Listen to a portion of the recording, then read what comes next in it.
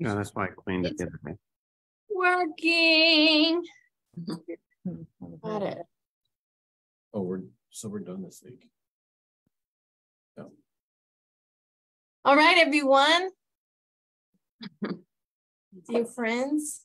Welcome, everybody. Hello. Somewhere.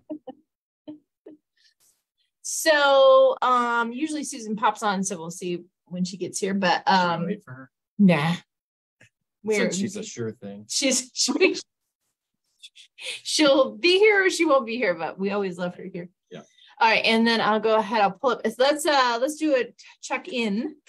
How was everybody's week this week? Good. Good. April? Really good. Really good. Good. All right, awesome. It was good for us. Yeah. Yeah. I want to talk about the broccoli incident. The broccoli incident? Broccoli incident.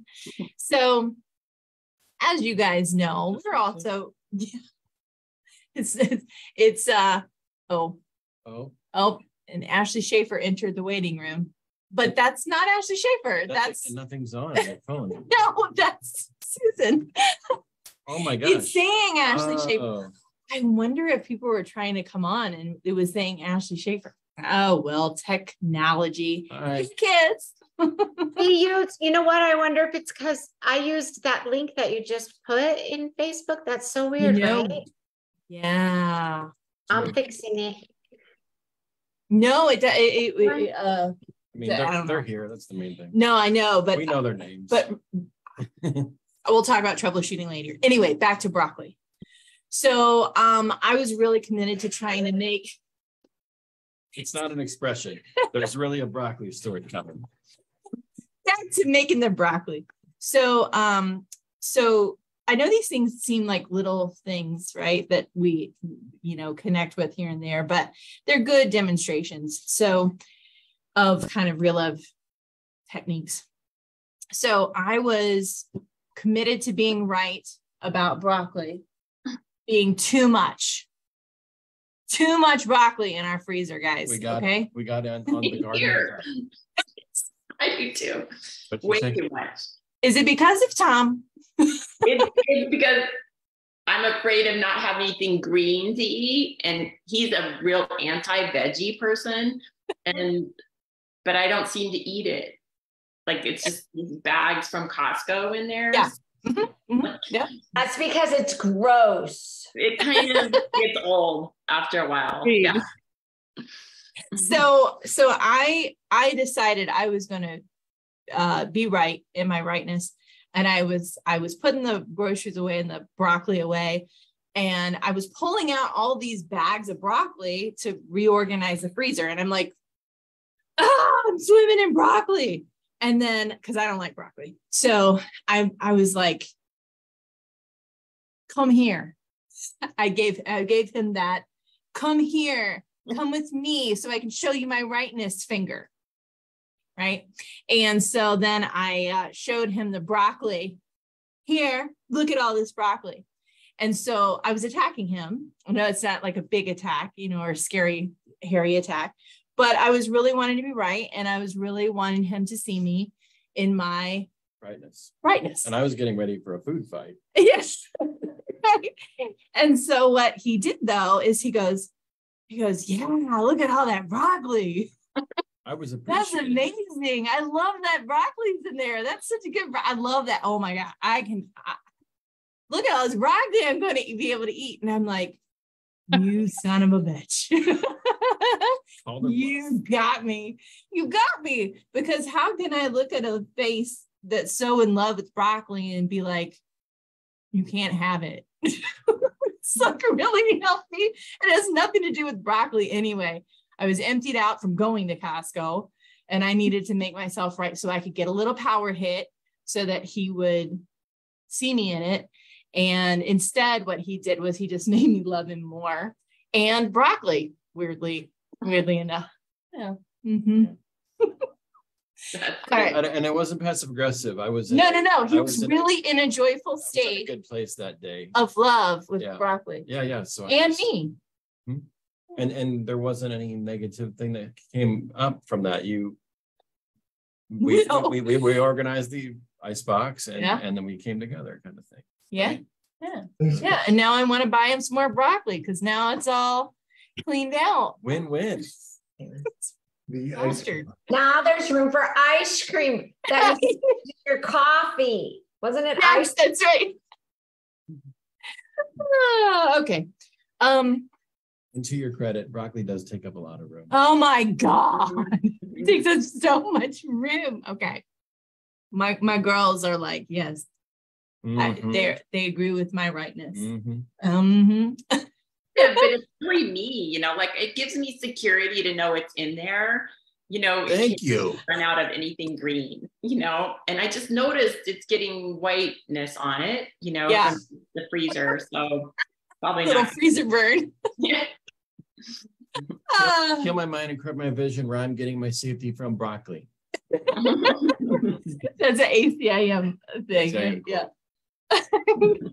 Heal my mind, correct my vision, It's where I such a believe good vegetable. that we're not to have as much broccoli. It's a cruciferous vegetable. Oh, it's Jesus. so great for digestion. Oh, Oh, just amazing. Mhm. All I can think of is that Saturday Night Live skit when the guy's writing the song.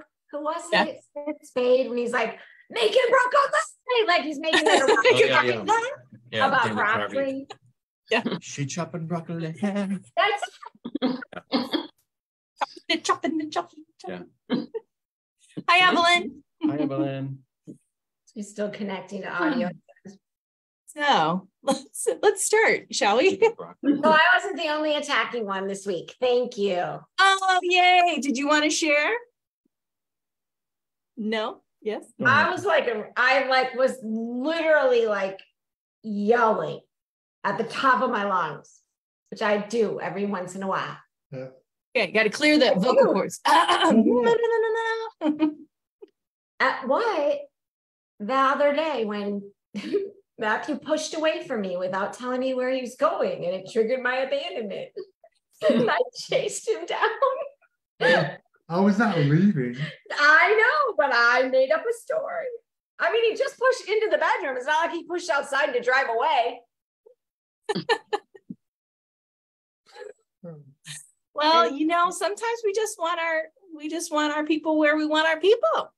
Sometimes we forget we're safe always and in always, right? That's right. I want that chocolate chip cookie dough ice cream flavored love, which is him. I want vanilla flavored love, which is someone else I could call. We want the special, the Matthew special. With All right. That's on top. Cool. Does anybody else want to share anything, or you feel like we can just get started? Any with other our... confessions that priest Kyra and Todd can hear? Any other vegetable incidents? Thank you for that. Any successes? Anyway, Any vegetable successes? Any successes from the book or things that you noticed that you feel like sharing? You don't have to.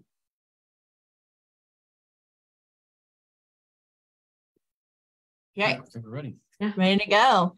Evelyn looks like she's still connected to the audio. I'm just gonna, you're such a sweet talker. I can really do there. Hopefully she Every can hear day us. is a success with you. Otherwise, Evelyn, you can pop out and try coming back in if you need to. If she can even hear that, but she might not be able to. All right. Sometimes they can hear you before you can hear them. when they're Yeah. coming All right, here we go. Well, I love sharing that little love moment with you guys. You're my favorites. There we go. Okay, so can you guys see the screen? Yay. Okay. All right, so we're moving right to what we do without enough love, real or imitation, getting and protecting behaviors. Okay, so this is going to go into, I think, the big five. Oh, yeah. Yeah.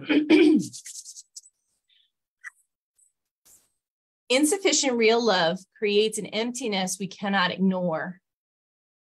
especially when we also don't have enough imitation love to make us feel better temporarily.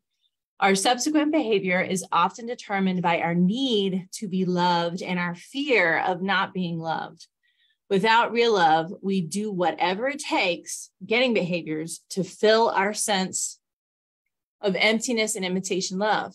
To eliminate our fear, we use protecting behaviors. The getting behaviors include lying, attacking, acting like a victim, and running. The protecting behaviors include lying, attacking, acting like a victim, and clinging. Lying. We use lying as a protecting behavior when we make excuses, shade the truth, or do anything else to avoid the disapproval of others. We don't lie because we're bad. We lie because we've learned from countless experience that it works. People rarely do disapprove of us less. People really do. People really do disapprove of us less when we hide the truth about our flaws. And we'll do almost anything to keep from feeling that withdrawal of acceptance. We use lying as a getting behavior when we do anything to get other people to like us. When we tell people about our accomplishments, but not our flaws, communicate positive feelings that are not true, change our physical appearance to attract people to us, or tell people what they want to hear so they'll like us. We don't think of these behaviors as lying, but they are. Because we don't tell other people, we're manipulating them. We lie so often that we don't even realize we're doing it most of the time.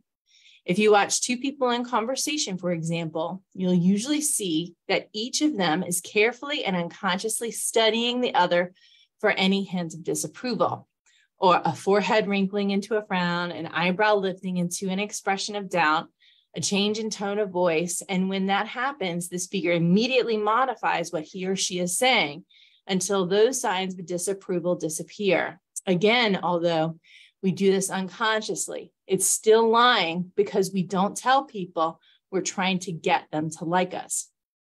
From the time we're young, we were told by our parents and others, put your best foot forward.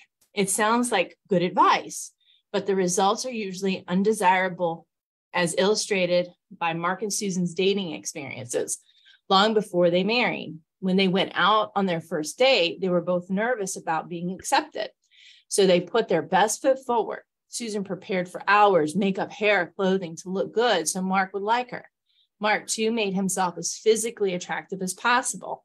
In addition, they were each careful to talk in a way that they thought would be pleasing to the other. As they each put their best foot forward, they succeeded in winning each other's acceptance. But now they'd started on a path that often has disastrous consequences. When I show you only my best foot and you indicate that you like me, I clearly hear that you like me because of my best foot. And that's almost invariably exactly what you mean. When people tell us why they like us, they're also telling us that if we didn't have those characteristics, they almost certainly would not like us as they do. When someone tells you that he or she likes your best foot, there's a strong implication that you must hide the rest of you from that person so you won't lose his or her affection and attention. But we still love to hear people say, I like you because. We're just dying to hear what comes next because you're witty, intelligent, handsome, beautiful, strong, responsible, whatever. It's understandable that Susan was delighted to see Mark's good-natured, sensitive, and loving side. We want our partners to have the positive qualities that would make a relationship enjoyable. Susan was also trying to buy his approval with her best foot. That approach really does seem to work in the beginning. Mark and Susan were both thrilled to find someone who made them happy, but then they discovered what we all do, that our patterns have more than just a best foot. Our partners. Partners have more than just the best foot. There's that other foot and a lot more besides. He doesn't smell nearly as sweet after a long day at work as he did on the first date, nor is he as entertaining or accommodating. Her hair and smile don't have quite the same glow after a rough night's sleep. Neither partner is quite as eager to please the other as he or she was in the beginning. We don't intend to deceive each other early in a relationship. We're willing to do it because we're so anxious to be accepted. A serious problem then arises if our lives succeed in gaining the acceptance we want, because our partner will eventually discover the rest of us. After Mark and Susan were married, they began to see the qualities they didn't notice while they were dating, and they were disappointed. We often complain that after we get married, our partners change. You may think, he's just not the person I dated. Yes, actually he is, but you didn't see him clearly in the beginning. After you got married, however, you saw more of him, not just the parts he wanted to show you. Can you take over? All right now. Not just the parts he wanted. Whoa, Whoops. got a dog. Not just the parts he wanted to show you, which are also the parts that you wanted to see. Our partners do change in some ways. They become less willing, for example, to work hard to earn the imitation love we gave them initially, because the exchange becomes less rewarding than it once was. When we lie to a spouse or potential spouse, however unconscious it may be, we establish a foundation that cannot support a healthy and happy relationship. In the following chapters, we'll discuss how we can change that. Whew.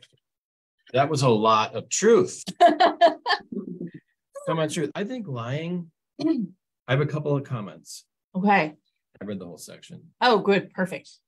I think lying it doesn't get enough attention, you know?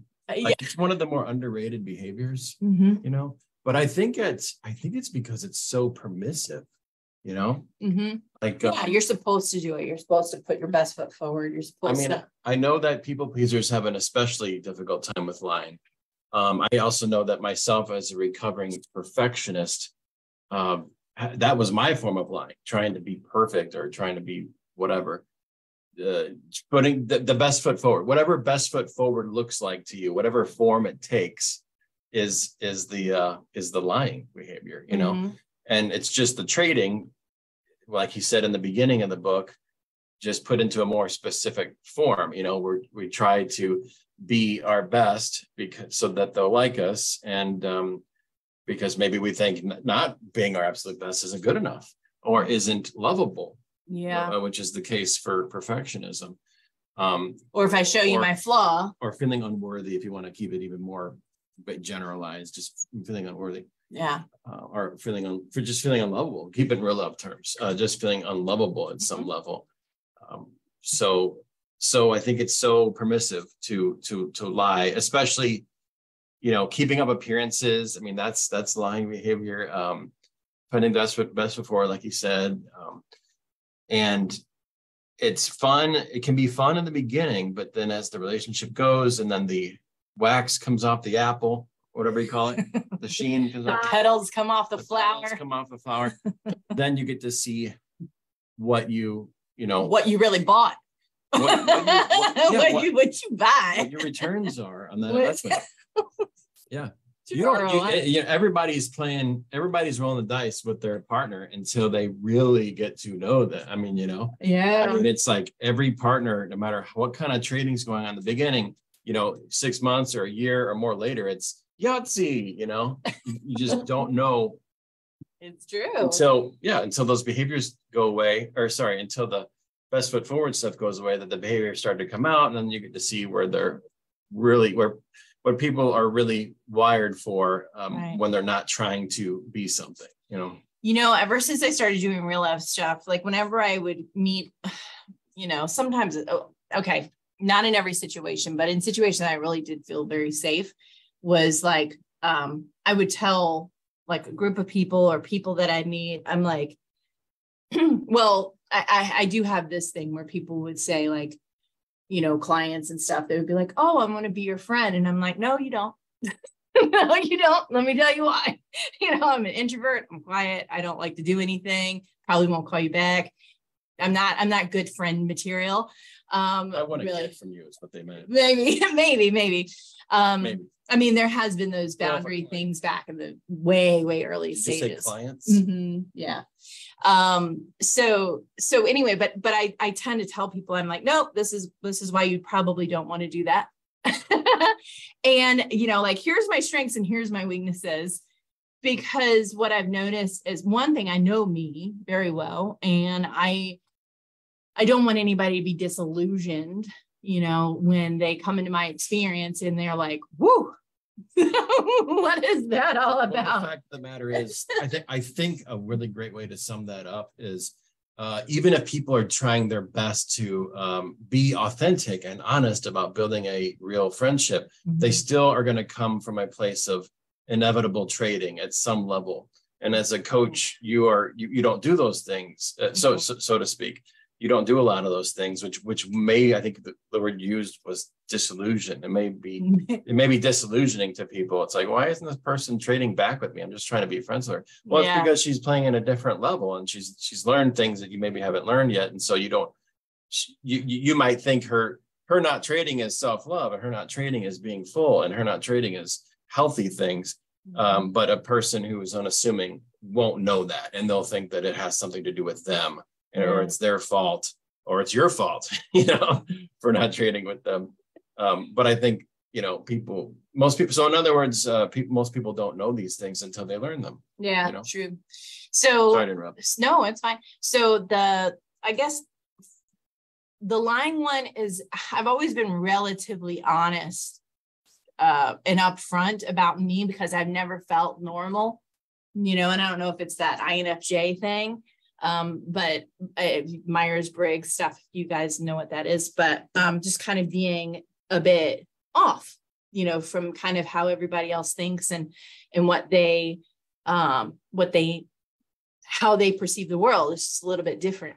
And so I tend to be pretty upfront, because I don't want to feel the pain of losing friendships or relationships, because the other part of my personality is really good at melding. So I can be anything to anyone. It's actually one of those jokes that, somebody was put up there. It said INFJ, you're hiring me for a job. Well, you just tell me what to do and I'll be that, kind of thing, because we can do it. But it doesn't necessarily mean we're going to be happy. So in relationships, though, we were both INFJs, so I don't think there was a whole lot of lying behaviors in ours. But I have certainly done it to just meld in with in a relationship in the past. Has anybody else done that? You guys ever done that? Just try to liars to meld, lie to meld, lying to feel accepted. Yeah, for sure. Like, even if it's just by being quiet, right? Like, someone's like, I hate this idea, or this group of people, or all these people are going to this place because of their spiritual beliefs or whatever, and I just be quiet instead of saying, yeah, no, I don't align with that, or not a match. Yeah. I tend to just jump out of the pot. Yeah. Like, I just run away. Matthew has a really good question though. Yeah. He said this, and I was like, okay, wait, we'll ask them to talk about it. He was like, why is it lying if you get dolled up? And my thought was, well, it's about your intention, right? But you guys, I wonder if you want to speak, because I remember first reading what lying is according to Dr. Greg Bear, and it doesn't fit the world definition of lying at all. Like, it's a whole different way of looking at it. I agree that intentionality has a lot to do with it, really. Getting dressed up to go out because you love doing that, versus you're getting dressed up to go out because you think your partner's going to be embarrassed of you or not like you, or and do it more for society than for. Well, that's for them, though, not for you. I pride myself not being a liar, so I was a liar. And my whole life's in shambles now. My whole life's in shambles now. I'm very honest. House of cards. I do not lie. So humbling down. Well, it would be modifying ourselves to please another. Right. To get attention, I feel like we have a lot of lying behaviors in some of the quick and ready and fast and furious TikTok-ish type stuff, that social media type stuff. It's all about lying behaviors, getting attention and things like that. And so we can see that, and we can see that it could be emptying. We see that it empties people out. And how do we see that? By these social media people committing suicide.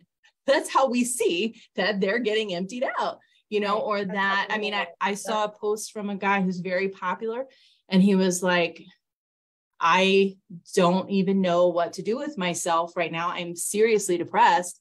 I have all these followers, but I have essentially no real love, you know, and he's just crashing because his intention was to get attention, you know, and hoping or believing that's going to cause him to feel loved, but it really doesn't. It's like eating white rice. You're like starving 2 minutes later. It's not the thing, right? That can sustain. Yeah, that's it.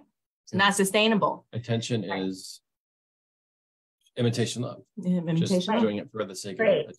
it. Right. Praise. Yeah. Praise. Safety. Yeah. Because if I look good for you, then maybe you won't yell at me in public, or you won't. Yeah. There's so much to that one, I think. It is. It's really juicy. And for me, the way that I saw the impact of lying in my life, in addition to a million other ways, was because I got sick. Because, like Todd said, I was a perfectionist and a people pleaser. So that meant never having any wants or needs, never saying no, until finally my body said no. I was like, no, here's stage 3 cancer. So you can start saying no and stop lying your ass off to try to make everyone like you. It gives you permission. True that. to stop lying behaviors. I mean, it's unfortunate. Some of us have to get to that point where it's like, well, everything is falling apart. So, and I want to emphasize that all events are neutral. It's really not to say that, we don't want to be dogmatic and say this is good, this is bad.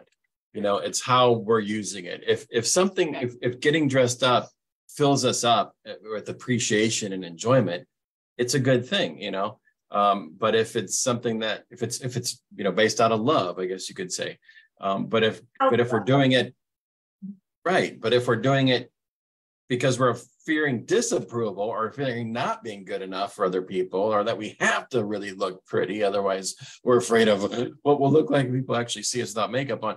Those are two different things, two very different things, love or fear. But really it's, dressing up the appearance, right? Yeah. So what is the lie really, Yeah, well, and if for those of you who are listening who are like, I don't care about appearance, I don't put any of my, that's not the thing. It could be white lies. It could be going to lying with your family. It could be calling someone on their birthday that you don't like, helping your friend move. I got a list. Oh yeah, long list. So the list of lying behaviors is immense. It's doing something. What did you say, Matthew? White lies. Yeah. It's one of those things where, if I do it, does it fill me up or does it take me out?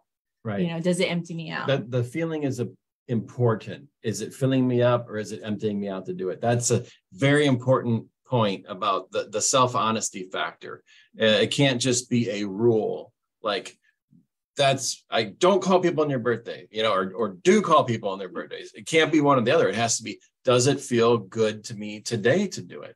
Or does it feel like emptying me out today to do it? And it can change every day because you're guided by your own self differently every day, I want to bring this up because this is actually really important, especially when it comes to coupledom, is that if Todd or me, one of us doesn't want to do something, we it doesn't feel right. We don't feel alignment. It doesn't feel like that's the right thing to do. And the other person is like, yeah, but I want you to do it, or you should be doing it. How come you're not doing it for me? Can we do that much? Never. Okay. Never. Because back in the day, I had tons of expectations that he show up or do something with me or take me somewhere or do whatever. because I'm like, that's what couples do. That's what good couples, that's what healthy couples do. They take care of each other's family obligations. They, do all that stuff, and they show up.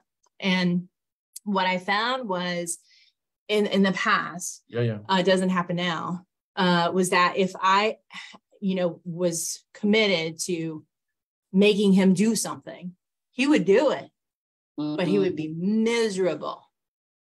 And you could tell because he doesn't hide his emotions. Like, he doesn't go into lying behaviors like that, so it was unhealthy. It was unhealthy for him. It was unhealthy for me. And so it was like, well, let's stop doing that. And then once we stopped doing that, that was pretty empowering, because then it was like, I only do wonderful, fun things with. It really is, to your point, it really is important and freeing, and to vet each of these things yourselves as a couple when they come up. Do we really want to do this? Yeah. Is this in our highest and best good to do it? Is it okay that I go do it and you don't? Can we be secure in that? That's a good one. Let's be secure in that. I like the movie. These are small examples, like the movies. I wanted to go see a movie. He was like, no, I'm really in the flow with working. And I was like, well, I feel drawn to go to this movie. I didn't go, well, now you have to come to this movie with me because I'm not allowed somehow to sit in a movie theater by myself. I was like, peace. I went to the movies and I saw it. It was really good. It was Oppenheimer. Anyway, so and I want to see that movie too. Yeah, so I want to see it again. But I was in the zone with my work. I wanted to continue that. Right. So if I and she gave me that freedom to have your choice. To have my choice. And I felt appreciated for that loving act of you giving me that choice. Yeah. So it is so vital to a loving relationship to just let each other have our choices. Really, bottom line there. To your point, I think that was such an important thing that you just said about Todd would do it, but he'd be miserable. And so not only when we force our partner to lie by having expectations, not that we can actually force, but you know what I mean? Or when we lie. So it doesn't just empty us out. When we lie and do something we don't want to do for our partner, we start to resent them. So then it creates more separation because now I'm empty and I'm blaming him for my emptiness, even though I could have still said no. Right? Yeah. Yeah. Right. The other thing that we can remember is that it's going to boomerang. You think you're loving them by lying your ass off, and in the end, you can't stand them anymore. Never happened to me. So eloquently stated. Beautiful.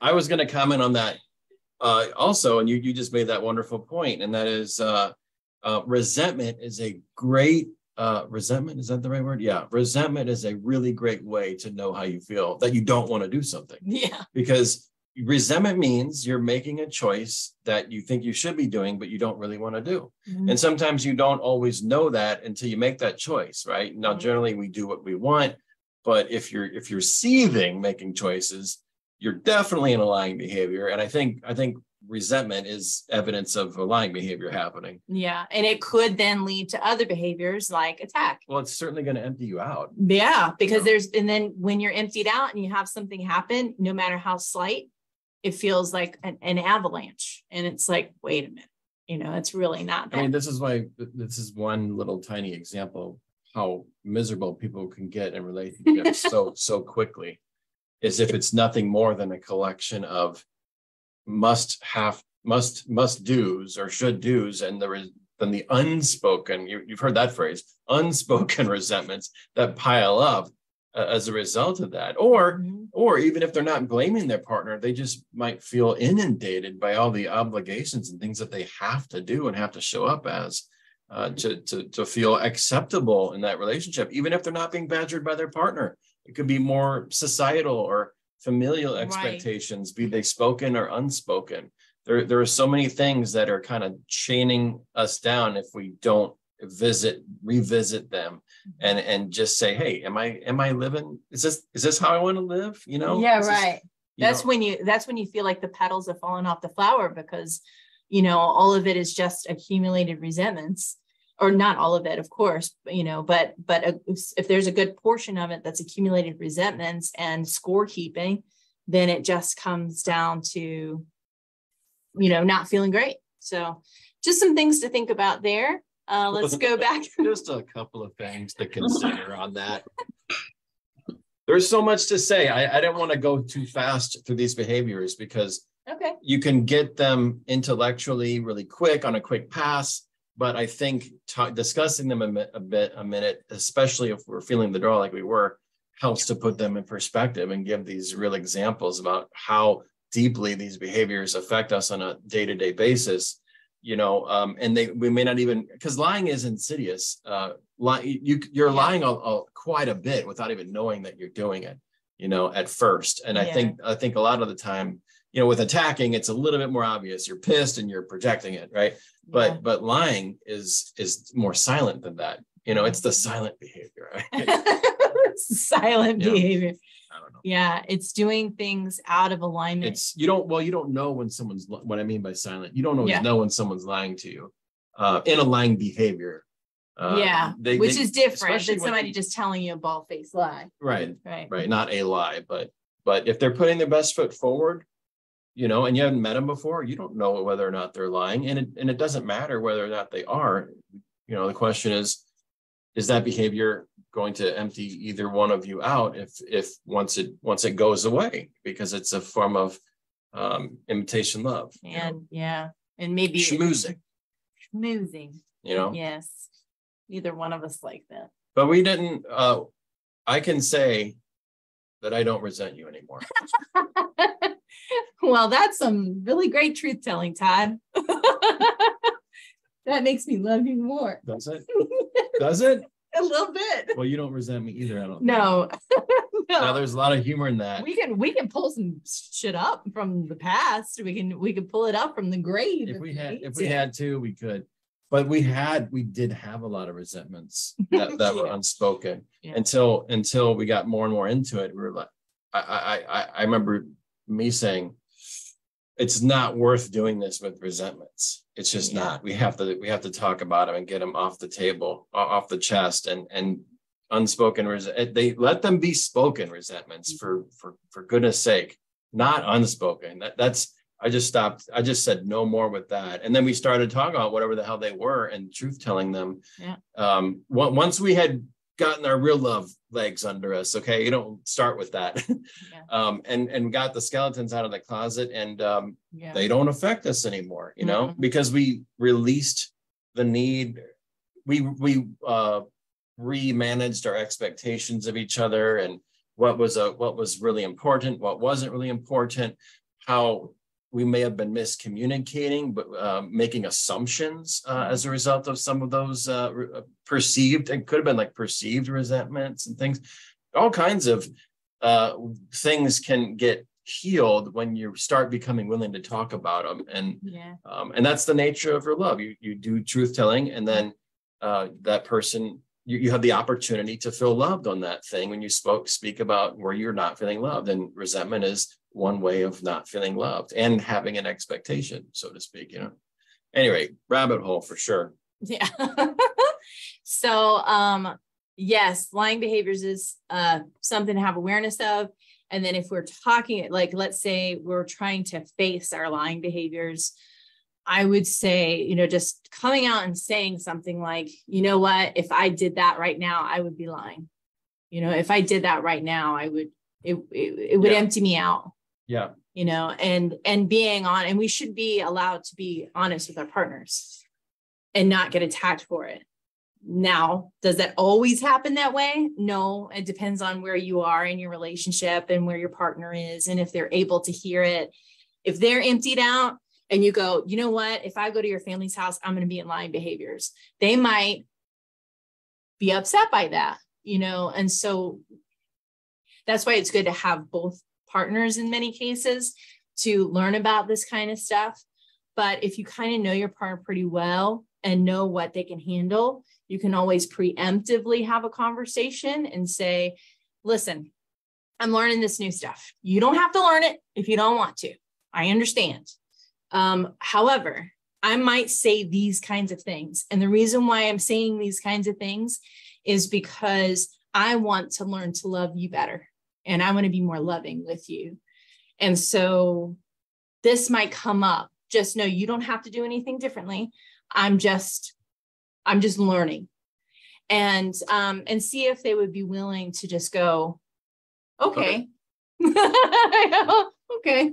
I spoke last week, and this is another example of the power of framing things for your partner and just saying what you just said. And that helps to set a non-reactive tone in your partner, and also leading statements like Kyra was using. I forgot what they were. You just said a couple. Susan knows a bunch. Mm-hmm.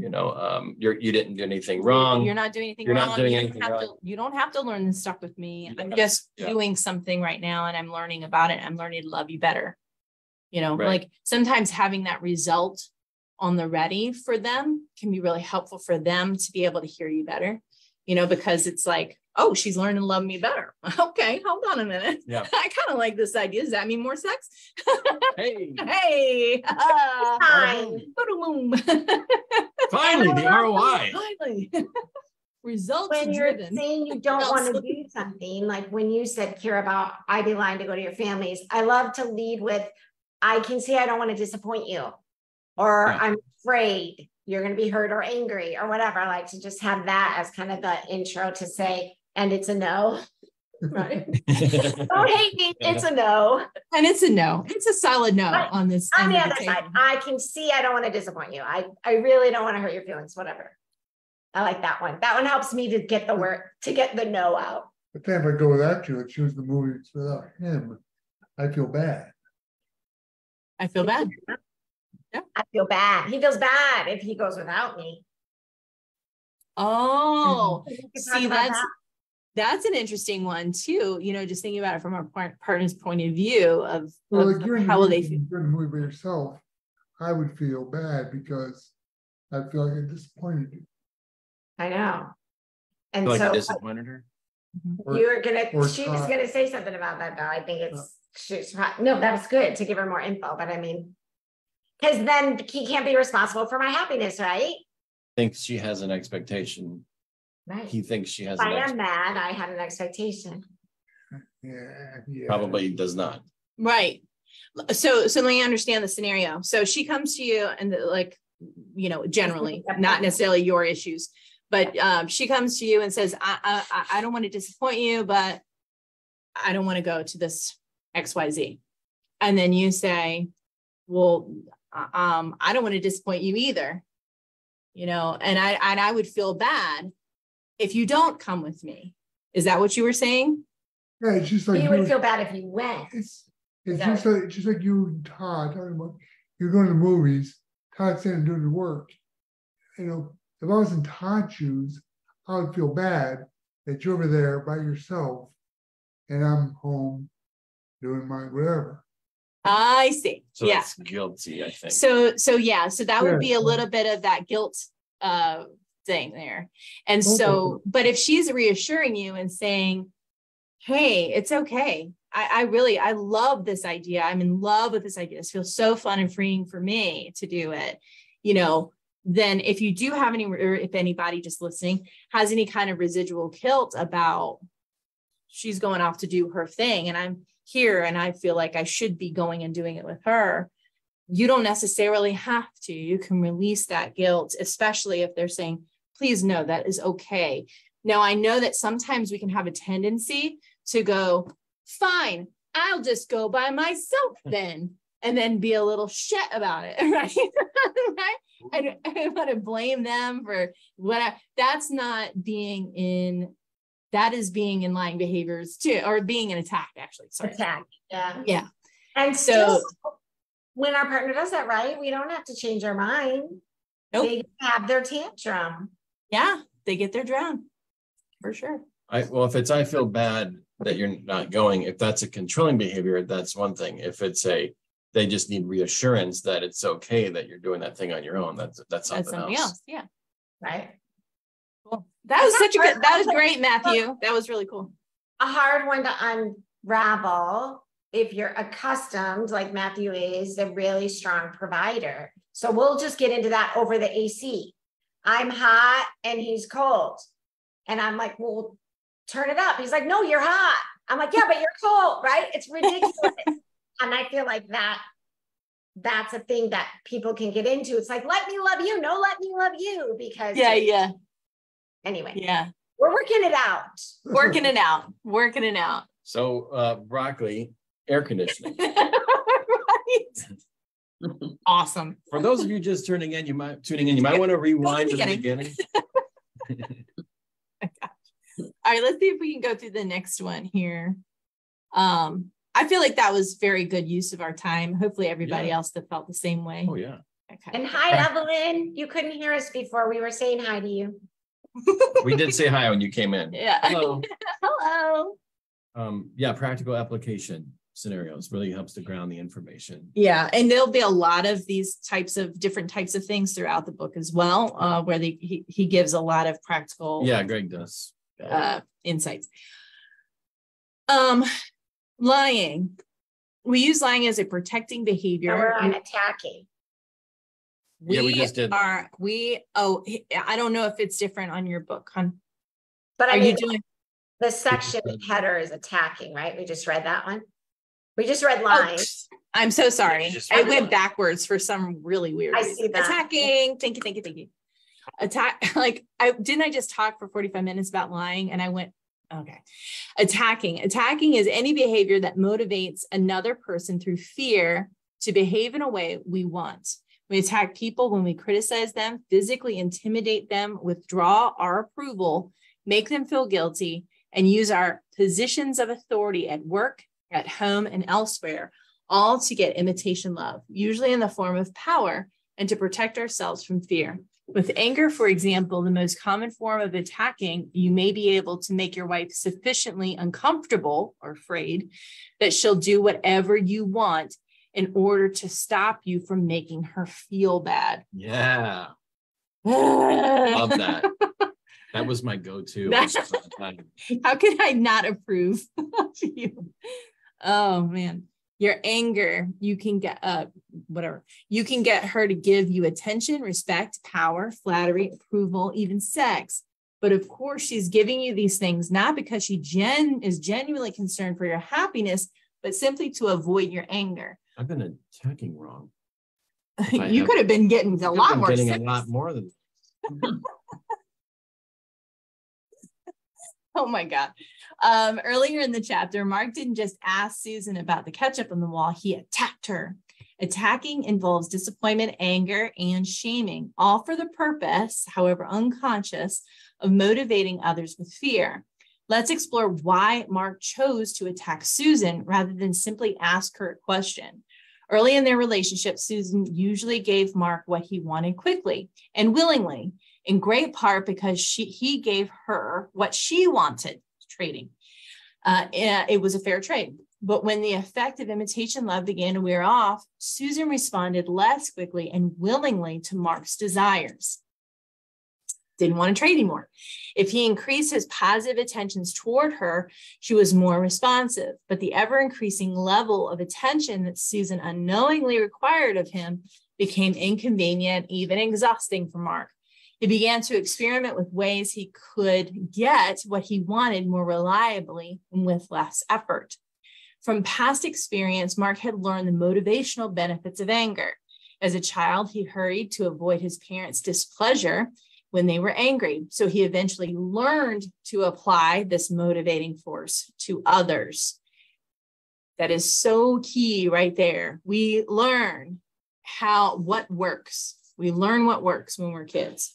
Whether it's lying behavior, attacking, acting like a victim, we learn what works, either watching someone doing it, and we watch that they got the thing that they needed to get from doing it. So we got the mirror neurons piece going on, even if we're the ones being attacked as kids, because abuse begets abuse, right? Mm-hmm.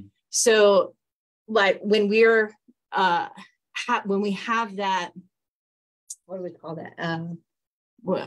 Example, then we will mimic it. Let's see. In the schoolyard, he noticed that he could persuade his peers to do what he wanted when he raised his voice and physically intimidated them.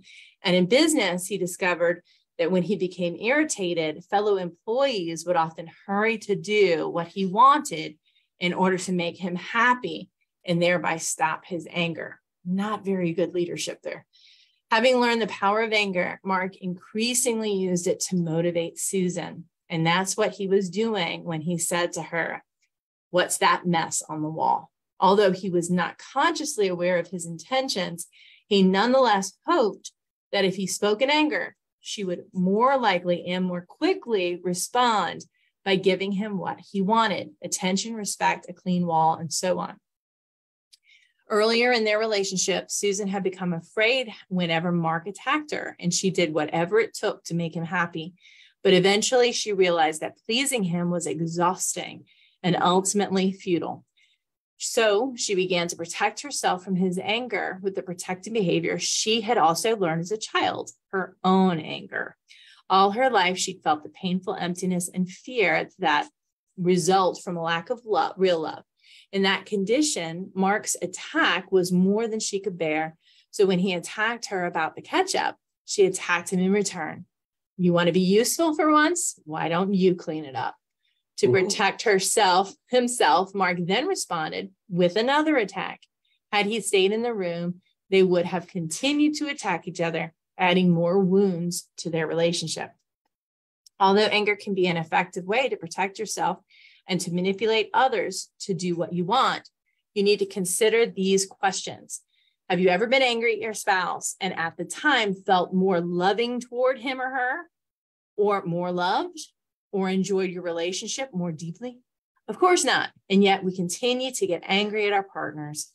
Shortly, we'll talk more about why we do that. And in subsequent chapters, we'll discuss how to eliminate anger from our lives and our marriages.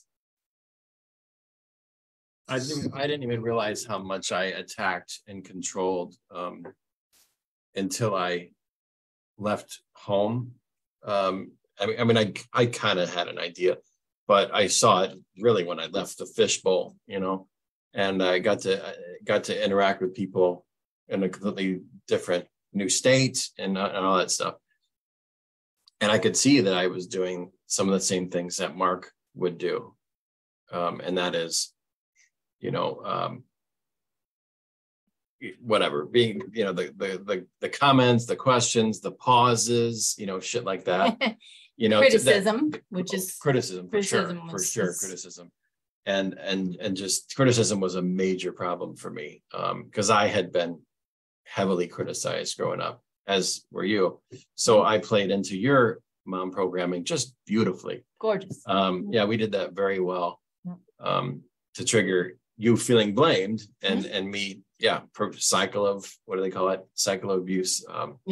Cycle of shame, I guess. Cycle of shame, cycle of abuse. Yeah. Well, so my dad would use anger and as a form of control. As a form of control and attack. And so that was a big thing. And criticism. Yeah. So regardless, he didn't teach me those things. He just modeled them. Yeah. And so those became my coping mechanisms for when I was upset, unproductive coping mechanisms.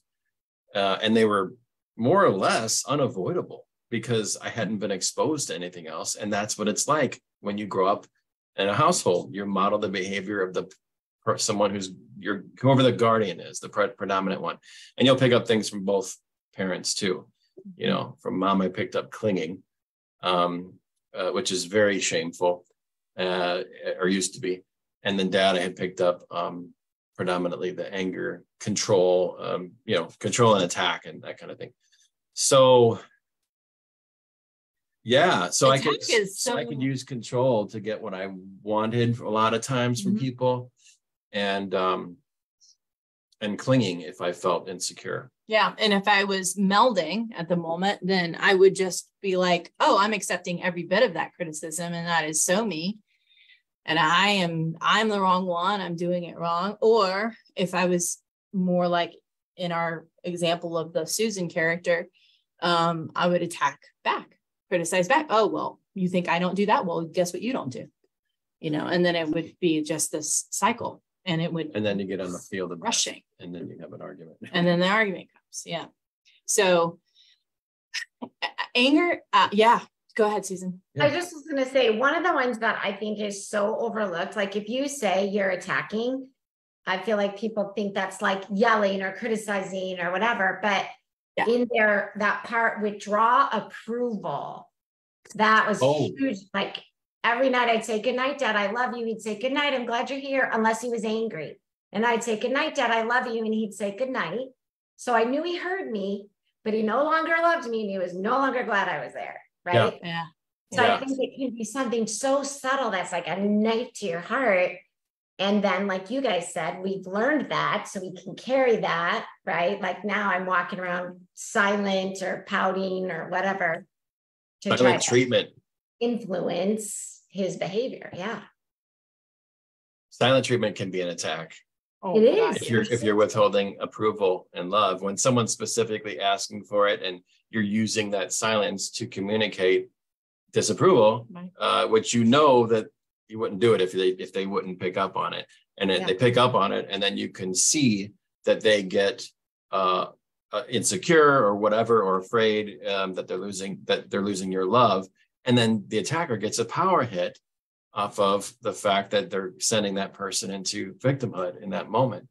Right. Or the person then does the thing they want, like, so whatever it was I didn't do that day that my father wanted me to do, you bet I did it the next day or that night before I went to bed and I think the world doesn't see the subtle things as being an attack, but they can be. Oh yeah.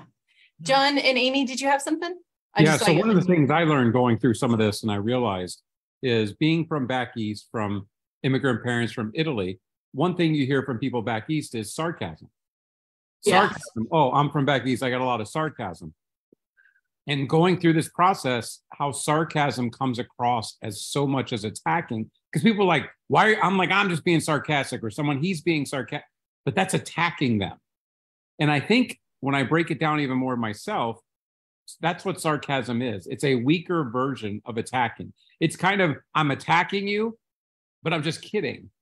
Under the guise of connecting. It's not attacking, it's sarcasm. There's a difference. There is no difference. It's the same thing. You're making comments under your breath or saying things that are only being said for one reason, and that's to attack the person. Passive but do it in a playful way. We call that kidding on the legit. Yeah. So that's what I got out of it. Thank you, John. Yeah, it's great. Some sarcasm can be done without attack, but I think a lot of times it is passive aggressive and therefore attack. I don't like it. I will say sometimes really. It really, like, well, after this, when you get your what you say really cleaned up, because anything you say can be used against you in a court of law. I've been watching a lot of Matlock lately. Yeah. Sorry. anything you say can affect your emptiness or fullness. And when I first started doing it, I was like, I was a little bit on edge at certain times, because I was like, oh, whoa, I was just being a real sarcastic person, right? I was being very cynical. I was being very edgy and not, that's the other thing, like that whole, oh, she's so edgy or he's so edgy or something. And it's like, are they okay? like, are they empty? Is there something going on with them?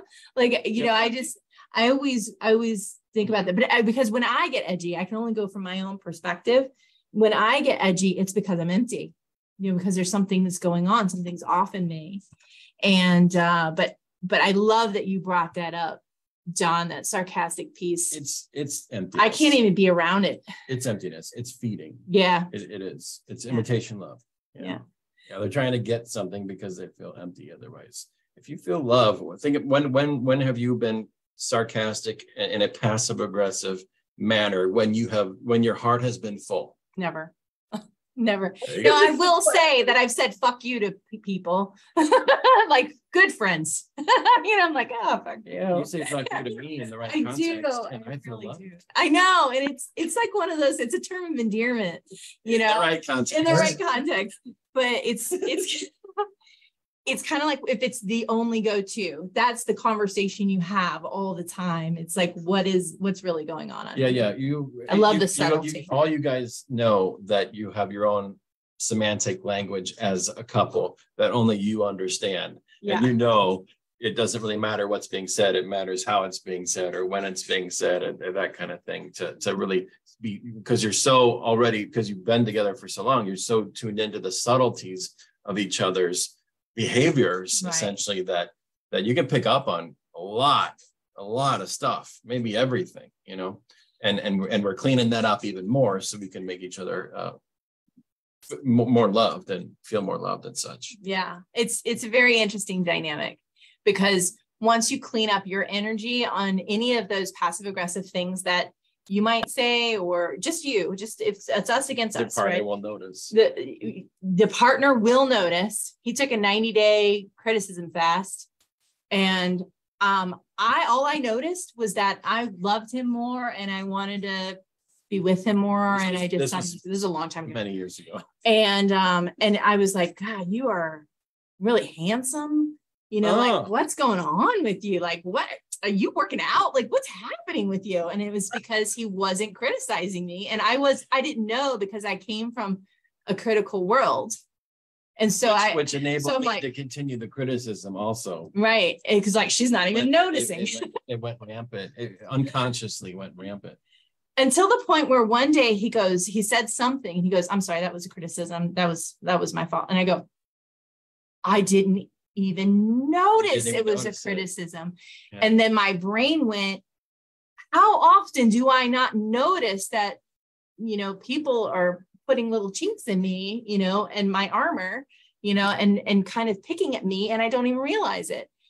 And ignorance is bliss sometimes with that, because now I notice everything, you know. That's, and I'm like, before you healed that parent tape. Yeah. But now that I know it, like at this point, I'm like, I don't care, you know. Well, it doesn't affect you. It doesn't affect me the same way, because I healed that piece of it. For the most part. That criticism can be really subtle. Like, I'll catch myself doing it to Matthew. Like, I'll be like, oh, I'm surprised you did it that way. Which is the same as saying, why the fuck did you do it that way? That was dumb, right? And then I'll be like, holy shit. And then to how dare you? Right? To your point, Kyra, about not noticing, when I apologize, he's like, didn't even dawn on me, right? Like it is, we can get habituated to some of the subtleties, like John said about that mumbling under your breath. In one of Greg's other books, he talks about how rolling your eyes or heavy sighs is the same as saying you're a freaking idiot. It's the same thing. Yeah, it's an attack. It's a subtlety. Yeah. It's sorry. No, you're perfect. Yeah. All I know is that we could definitely talk about anger and attack rather for hours. Oh, I remember. Because it's so nuanced, you know. Unsolicited advice, that is the one that catches me up. That's one thing that I do. I'll give unsolicited advice. And I got to reel myself in. And then there's time where I'm like, people are trying to give me unsolicited advice. And I'm like, no, yeah. It's not going to end well. Yeah. Like in public. But again, it can come down to the intention too. And maybe that's hard to kind of discern, but some people may rush to help if you're really needing help and ask, you know, do you need help? And then there's other people who may come up to you when you need help and saying, you know, the way you ought to do that is X, Y, Z. You know? And if you would just, yeah, you would, yeah, that's you a good just let me tell you what you should have done. If you would only, yeah, that's very much. My mother said still to this day says that.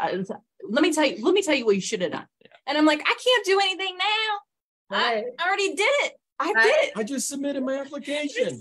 I hit send on that hateful email. That's right. I already hit send. Yeah, I already hit send. I know we're over time. I want to respect people's time, but I want to say one quick thing, and that is with the conditioning, you know, when something is triggered that is a lifelong thing, like feeling criticized or blamed, then I could not even be criticizing whatsoever, and she might feel blamed or criticized. Yep. You know, and that used to happen lot Oh my more. God, yeah. But it's extremely rare anymore, and it's a quick hiccup to fix now after having done so much work on it. It's a question. So for us, it's a lot of clarifying questions. Clarifying Hey, questions. hey, did you mean this when you said that? Did you mean that way? Because my brain is saying that's what it means. I'm an idiot and I don't know what I'm doing with myself. Because I already think that sometimes. So why wouldn't you also see that in me? Right. It's good to speak to the trigger. It's good to speak to trigger instead of reacting to the trigger and then projecting it back out to the partner. And then you get into battlefield territory. Yeah. So That is good. Very such a good. suggestion. Does anybody That have any? is worth the price of admission. all right. Clarifying questions. Please save your ticket stubs. Oh, that reminds me. I think I think since we didn't get anybody kind of coming in for the membership thing, and I think there's several reasons for that. One thing I think is because if you have friends, you may not want them to be in on this. You might want to keep it sacred to yourself. And then I know we have several clients, or not clients, but coaches that are in here. And, the people that some of us coaches know are our clients. And, so that could be a reason, but there could be multiple reasons. Either way, I don't know. So what we might do is we might do a different kind of fun giveaway thing. And I'll figure that out this week sometime. And it'll be for the 365 days of love, your journey to lasting intimacy and joy. And it's a fun little activity book. It's an activity pack. Does anybody, oh yeah, I was going to do that. So we also do see couples as clients and we do help people in their coupleship to be elevated, improved, help them to Loving communication, eliminate behaviors. Yeah. All that. Right. Put it into customized action in their lives, what we're teaching. Yes. And then helping with anything that might come up, as they go through the process of healing different parts of their relationship. And so I will do a free intake for those of you who might want to join us. And I would recommend Todd and Kyra for any coaching and having been with them as they've evolved into this fantastic best friend, inspiring couple. I want the inside seat. So if you're on the fence, there's my vote about it. Thank you. I agree. It's all of that. How do you feel about us, Amy and John? I love you guys. Love you guys. Thank you. Thank you. Okay, well, do we want to just check out here and then we'll go from there and we'll be a little bit cleaner and clearer on our pitch for relationship coaching at some future point. I will fix you. All right. We'll see you guys next week. Thank you. Right. Yeah. Thank you, everybody. Yeah. My checkout is I can't wait to start with acting like a victim in the behavior category next week. All Oh, right. yeah. That's a good one. Thank you for joining us, Evelyn. Thank you for joining, Evelyn. All right. And everyone. And everyone. Thank you. Guys. Bye. Thank you.